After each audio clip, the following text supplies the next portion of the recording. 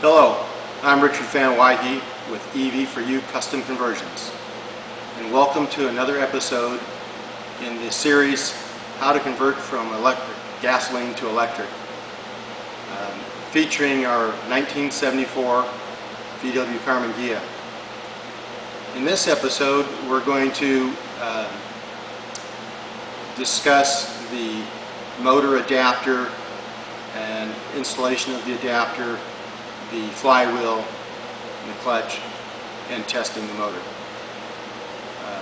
And then shortly we will be pulling the engine out of the Karmann Ghia and doing the motor installation. But before that, we're going to weigh the Karmann Ghia as it is in its current incarnation and find out what our axle weights are and our gross weight.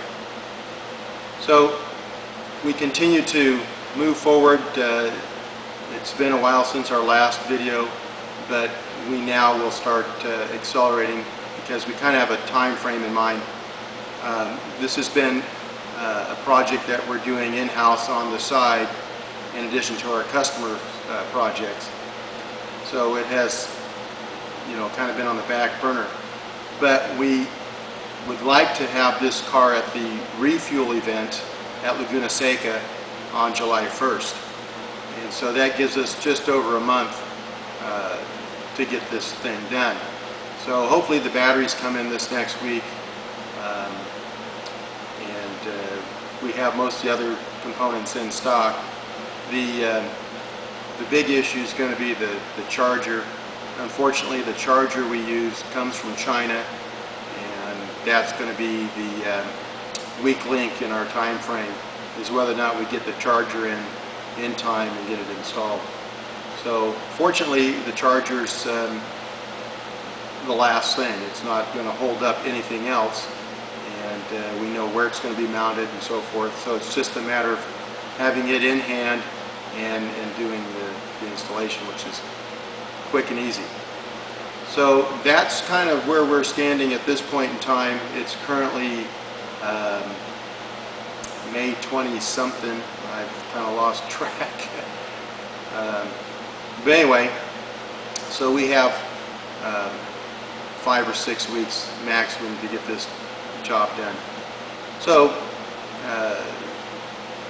we'll get on with the motor mount installation, and then we'd like to remind you also of our 3-day hands-on conversion workshops. The first one for this season will be July 21st through 23rd. I think we have room for 2 more individuals in that particular workshop. So visit our website at ev4unow.com and register for that. I think you'll enjoy it, get a lot out of it. It's part of its classroom instruction, maybe 15 to 20%, and the rest is in the shop, hands-on, and because they're very small workshops, we can answer any questions you might have. We can deviate a little bit and do whatever the participants are interested in. But what we will do is we will take a gasoline-powered vehicle, which will drive into the shop under gasoline power, and 3 days later, thanks to the efforts of the participants, it will leave the shop under its own electric power. So anyway, we also offer assistance for those of you who are doing your own conversion, but perhaps there's a segment in the conversion that you don't want to do, removing the gasoline engine, installing the motor, whatever it might be. We will help you do it.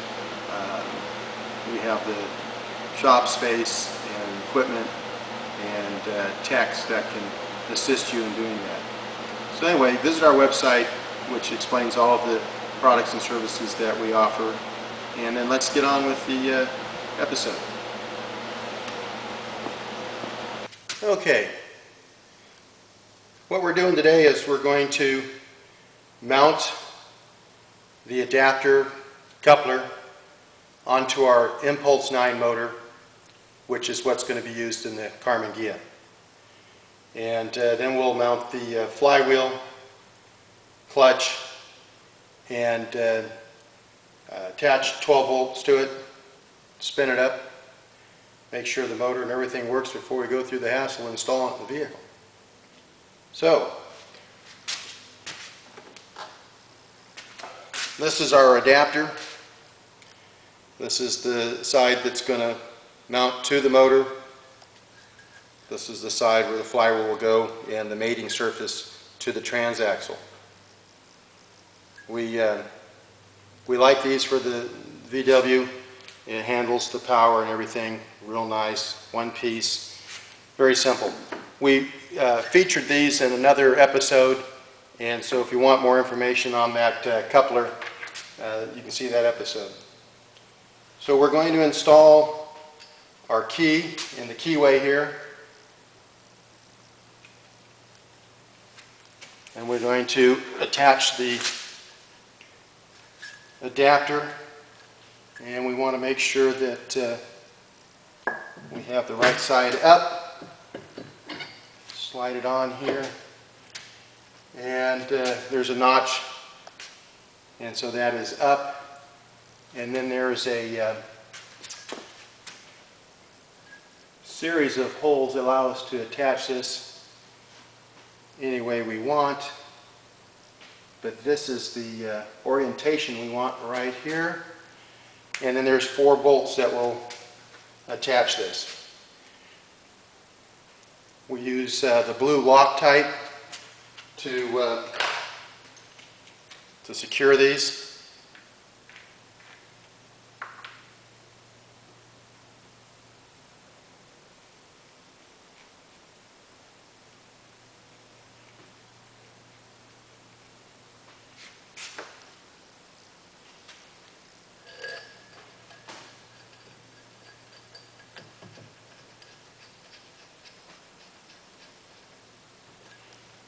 And so there are 4 of them that will attach this to the motor.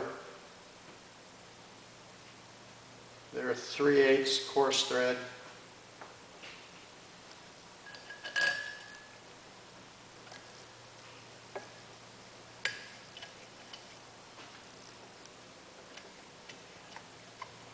It's going through a fairly thick aluminum there, so it's a little snug.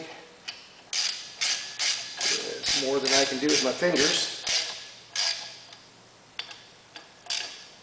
Okay, I'm not going to torque those down just yet.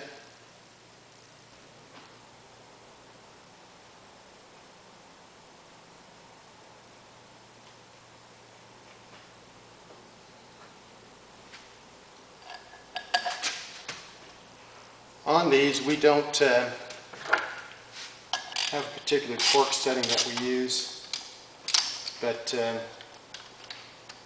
we snug them down pretty good. This fits on a little recessed or relieved piece, so it fits in a groove on the adapter. And once this is mounted in place, it's not going anywhere. They're very secure. Okay.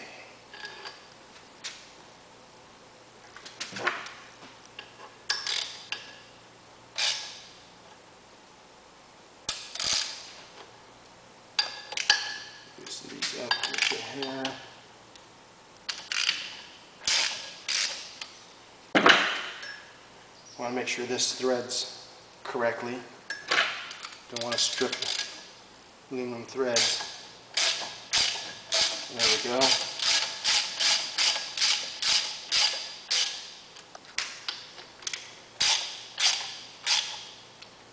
You can see this is a snug fit. It just actually kind of draws down to the motor. And so after just snugging these, making sure everything is snug, then I will torque it down pretty good. Don't want to overdo it. This is an aluminum piece, and you don't want to strip these out. So, there we go. So now that we have our adapter in place, we want to mount our flywheel. We use a lightened flywheel, and the trick is getting it lined up on the dowels.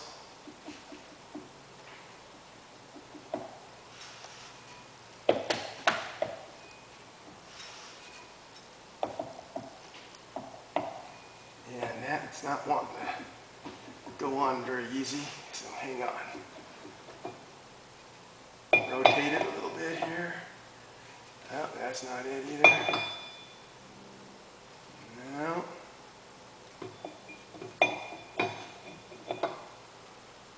There's one way where they all line up just right. These are all drilled for 8 dowels for racing. So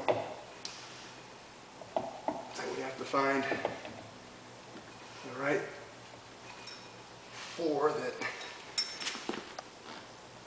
it draws down to.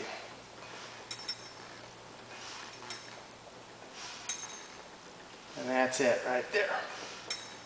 Okay. Once that's on place, we will install the gland nut.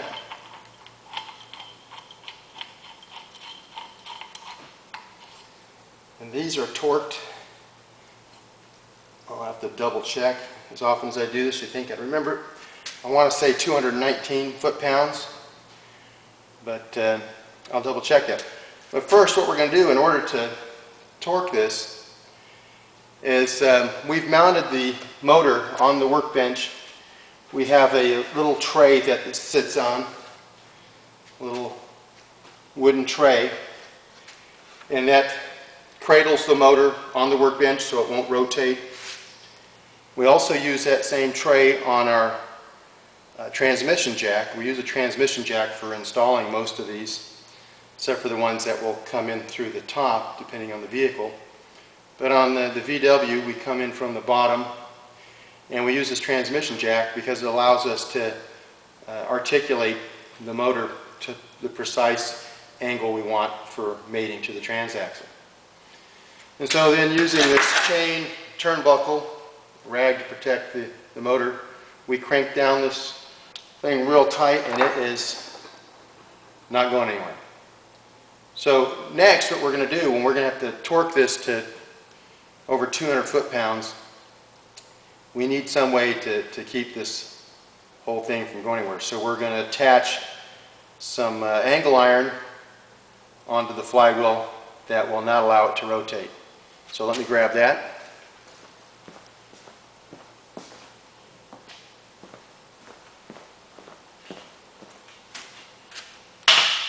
We actually use 2 pieces that are bolted together, quite sturdy. It will not bend or give. Allows us to put the torque on here safely without any problem. So line that up.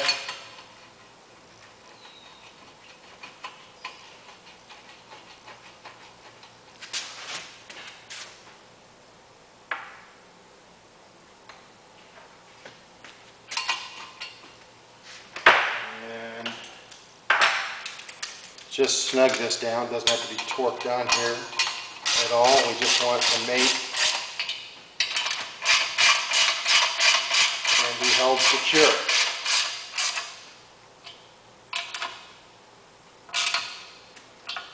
Okay. That will then allow us to put the torque on there. Here's your torque wrench and your socket. Then we will torque this thing on. Still drawing it down. Okay. Okay. Now we set our torque wrench and we will torque it to spec, which I will check here in just a moment. Put all your weight into this to get it to spec there. Okay, once we have the gland nut on, then we will install the clutch.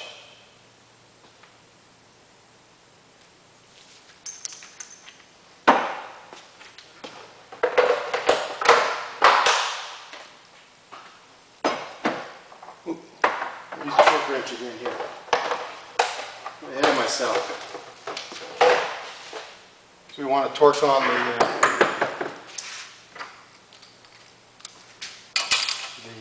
clutch. Those bolts are going to be torqued to 18 foot-pounds. Remove our support here. We won't use it for the clutch.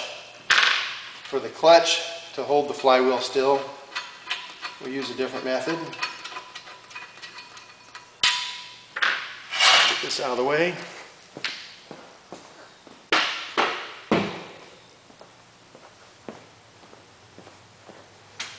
Okay.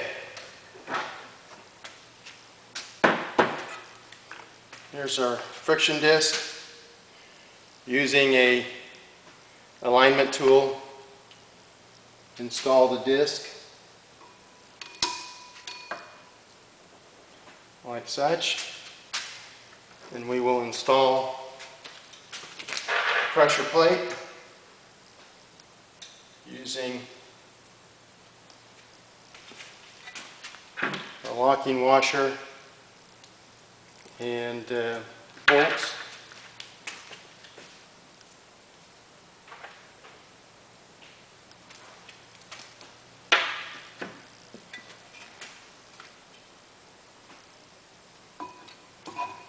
This is a heavy-duty clutch. This is what we typically use on the stock conversions. We use a lightened flywheel and a heavy-duty clutch. It's enough to handle the torque produced by either the warp 9 or the impulse 9, which is what we use on the VWs. We've gone over that in the past, why we use the impulse 9. It's the same diameter as the warp 9. It's just a little bit shorter in length. All the specs are pretty close. The warp 9 produces a little more torque, but we build these as commuter cars and not as a race car. If you want a race vehicle, it's a whole different animal, and we do that also. But most of our customers are looking for a vehicle they can drive every day, just normally. Okay, so when we go to torque these down, I will secure this flywheel using a flywheel lock.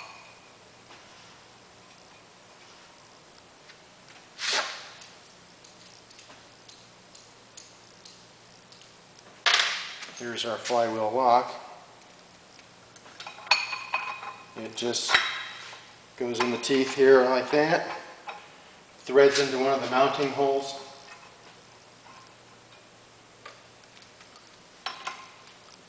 That's metric. And, oops.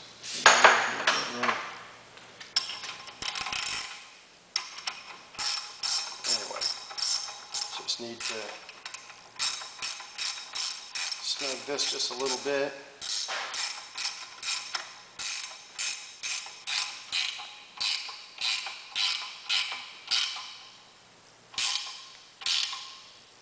Okay. Then we will tighten these up in a cross pattern. I pretty much just go till it's snug, then like a revolution.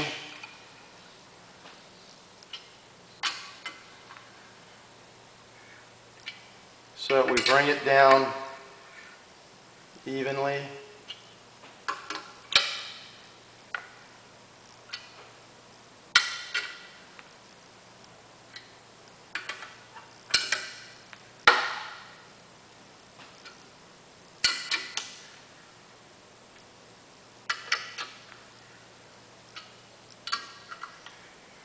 Not putting any torque on it, we're just walking it in place.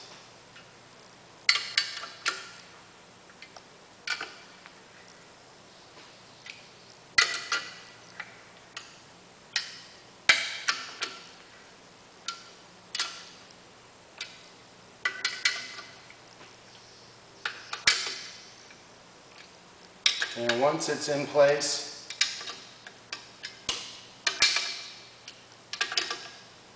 then we'll get our torque wrench out and make sure that it's to spec.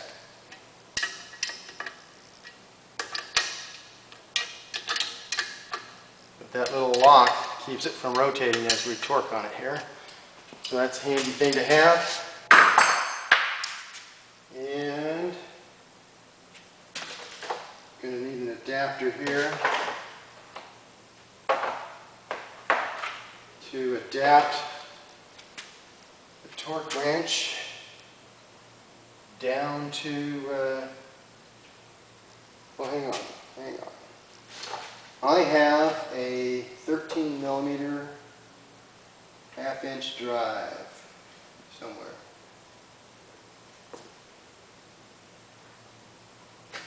There we go. 13mm half-inch drive. Okay, we'll set it to 18 foot-pounds. There we go.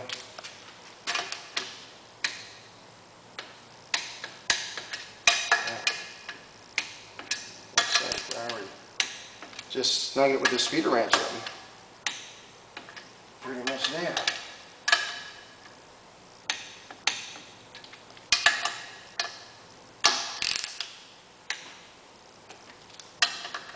Foot-pounds isn't very much, but make sure that every one of them's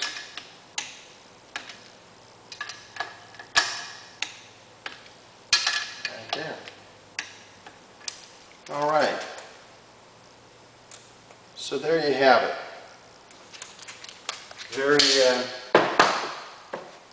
Very simple process. We have our adapter and coupling system in place. We have our flywheel and clutch in place. It is ready to be mounted in the vehicle. But we want to do one thing first, and that is bench test it, make sure that there's nothing wrong with the motor. And we'll do that right now. And just want to use a 12-volt battery to do that. And so let me hook it up and we'll go ahead and get started. Okay, let me explain what we're doing here.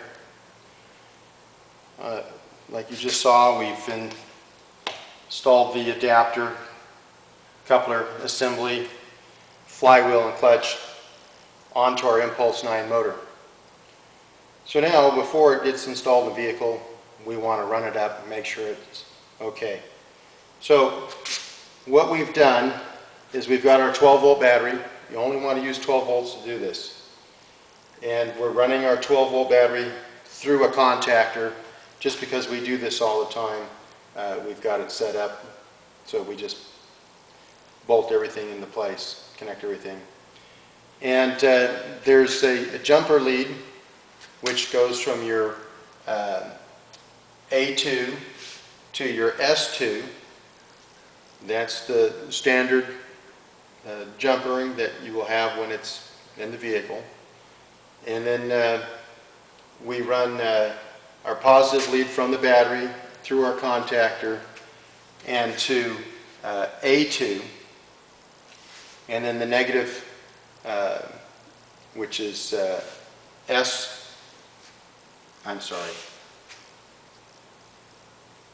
goes to A1.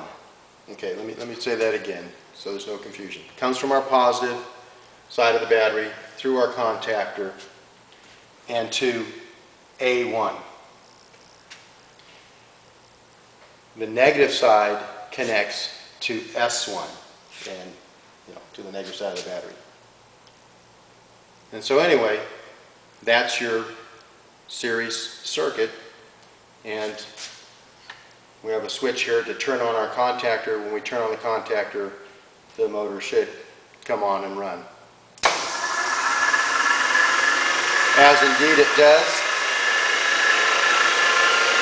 With 12 volts, it'll only reach so many RPMs, and that's it. That's why we only use 12 volts. Series wound DC motor will crank as many RPMs based on the amount of voltage you put into it. And so with no load, they can really spin.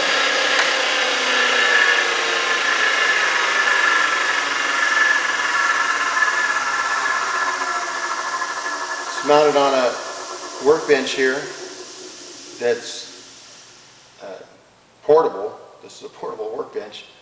And so it's secure to the workbench, but the workbench isn't, bolted to the floor or anything. And so it shows you how smooth this is running. Very smooth. What little noise you're hearing is actually the bearings and the adapter. This adapter coupler setup has two bearings that support that coupler, as we showed in a previous video. And so that is what little noise we're hearing, is basically those bearings being wound up to any RPMs for the first time. And so the motor itself is actually quite quiet.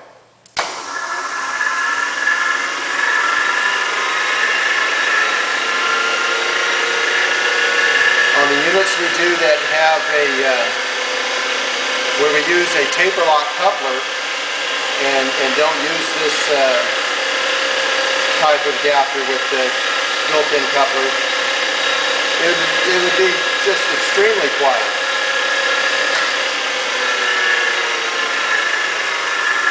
But there you have it. It is now ready to be installed in the vehicle. And so that's on an upcoming episode, probably in the next week or two, so be looking for that. In the meantime, I may even sneak another video in, because we do drive the Carmen Ghia, and so as soon as we weigh it, and because we want to do that with the stock engine and setup, and then are ready to stick this in the next week or two. But first, we'll probably do a little series on the batteries. Show you the batteries that we use on most of our projects, or at least that we're using on this one. And we'll tell you a little bit about them, why we chose them, the specs, so forth.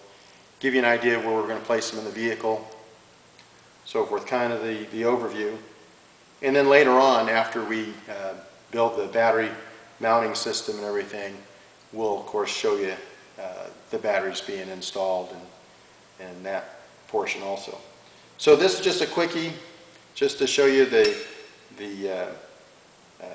motor assembly And when you purchase the VW package from us, it comes assembled like this. And so you don't have to do it if you don't want to, or we can send it to you a la carte, and you can assemble your own components, your own flywheel, clutch choice, whatever you want. But this is what we use on our packages that are available on our website, and we'll see you next time. Thanks for watching.